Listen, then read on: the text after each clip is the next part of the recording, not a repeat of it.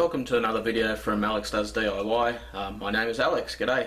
Alright, today's job I'm going to try my hand at a little bit of tool making with the new mill.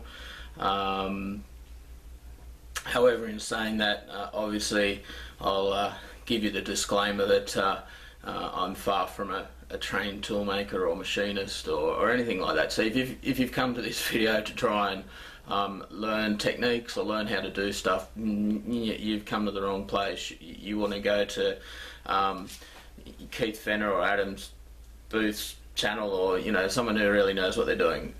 If you want to just watch along, that's fine. Because of that reason, I'm not really going to do any commentary. I'm just going to hack away and have a go at what I've got to do and see how it turns out, really. Just trying to learn the new mill and get my head around all that, and I'm fairly limited on tools and experience, so the only way to overcome the experience issue anyway is to give it a go. But I do have a job to do, a task to do. I have to make a tool for my son. So he's an apprentice marine electrician, and a tool that he needs for his job,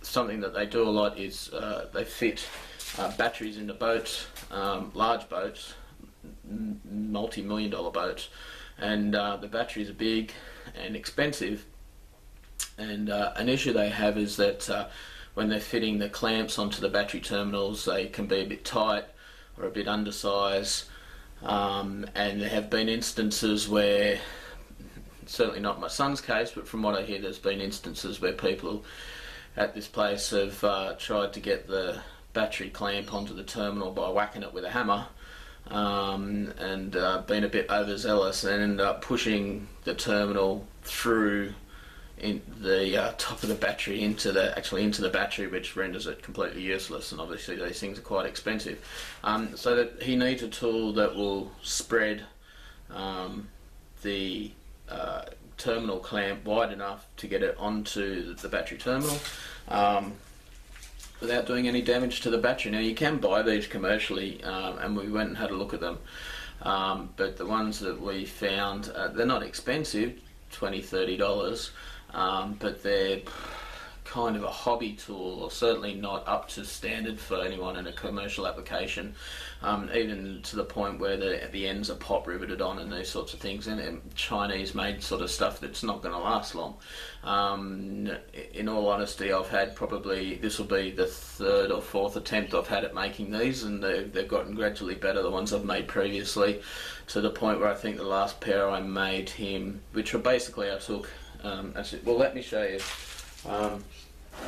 So obviously, just so you know what I'm talking about, obviously this is a fairly standard battery terminal clamp, and the idea is that we need to come up with a tool that is going to spread these slightly so that they fit over the battery terminal.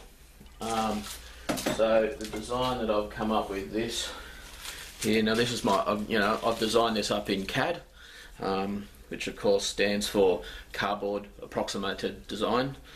So here we go. So you can see the two halves, similar to a pair of pliers, but work in the opposite direction, obviously, because they need to spread apart. So you've got two handles that will overlap, and a pin will go through that center piece there, so that as you squeeze down, this end opens up. And so the idea then is that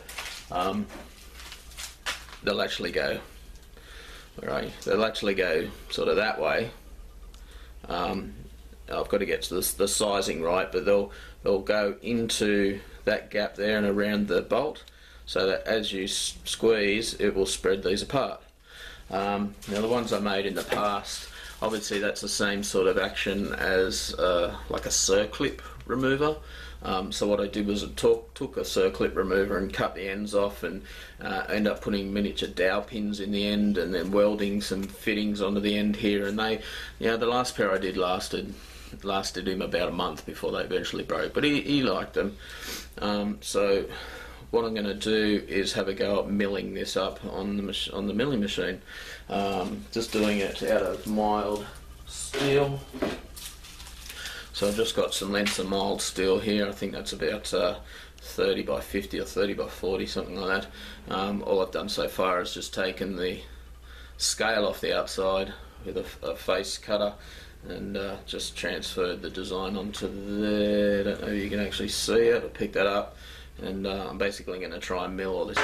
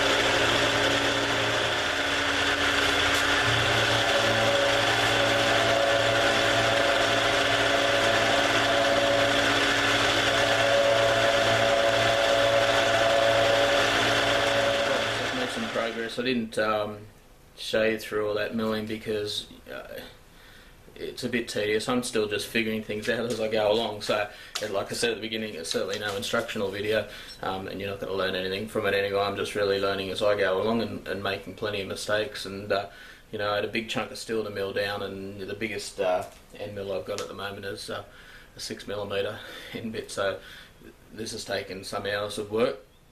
And I've learned a few things along the way, but anyway, so that's roughed out really the first half of the tool. Still a little bit of more work and finessing to go on it. This part here is obviously where the pin's going to go through. I need to round that off. I'm trying to sort of come up with a solution for that, which I'll show you once I've got all that sorted. There's still a bit of meat to take off the tip at the end here. I also want to mill out some more of the handle there just to take the weight out. There's a little bit taken out there already. Of course it needs going over with a file or whatever to deburr. But what I've done now, because obviously both halves are going to be the same, so I've just blued this with the Sharpie, and you probably can't pick it up, but I've scribed around this side onto here so I get as close as possible to two identical halves.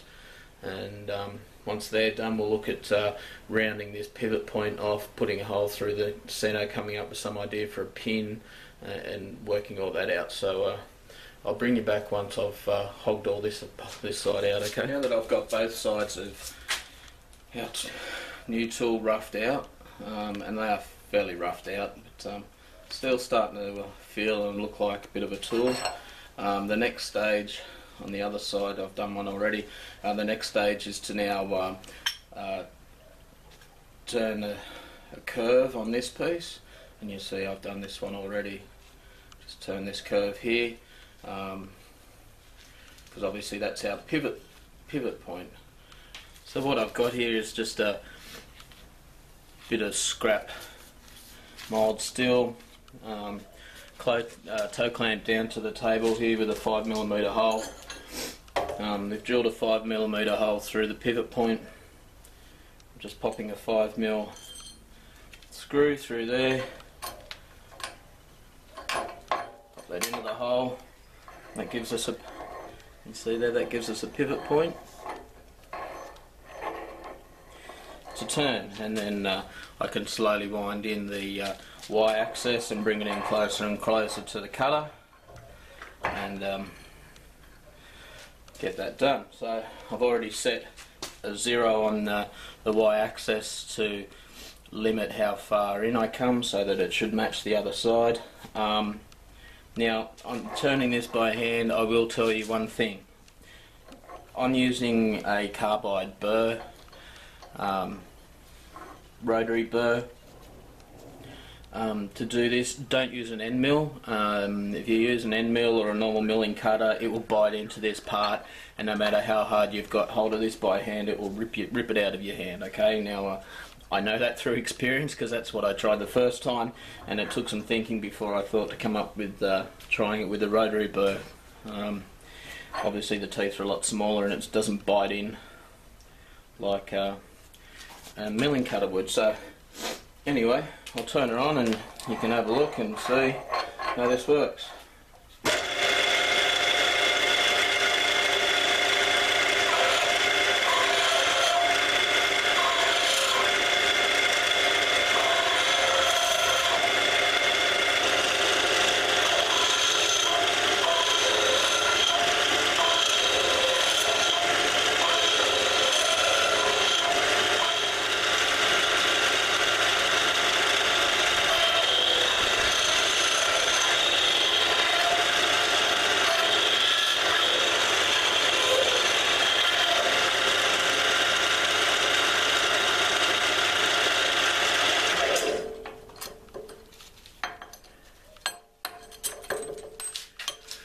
Alright, so there we go.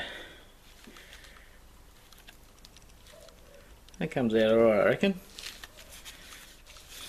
And to see how well it matches the other one, let's have a look.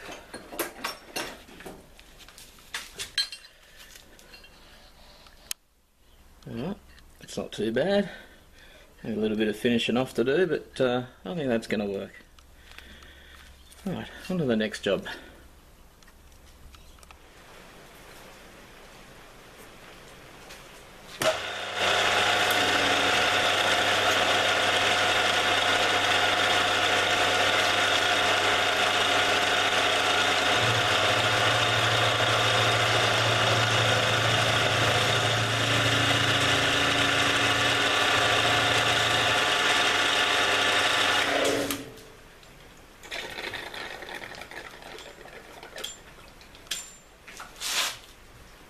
So as it turns out, I had a bit of a problem with the camera there, and we lost all the footage from that last point, but the tool's now finished and it seems to be working. So this is how it turned out then.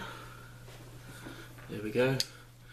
So the footage that you didn't see on camera was basically me turning a pin here on the lathe, and it's a the way I did it, it's on this side, it's a press fit onto this side, and then more of a slip fit onto this side, so that it rotates on this side but stays fixed on this side, and it's smaller on this side where it's a press fit compared to the slip fit on this side, so that it comes together. And it's worked. There's a little bit of play in it, but just enough to be able to obviously where I operate with one hand, but I think they turned out not bad for my first project on the milling machine, and yeah, I think they look alright.